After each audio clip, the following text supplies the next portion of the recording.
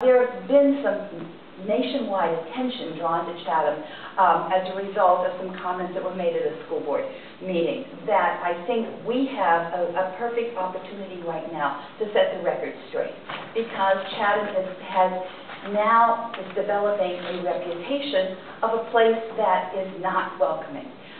Just a week and a half ago, the borough of Madison passed a resolution that declared Madison a welcoming community.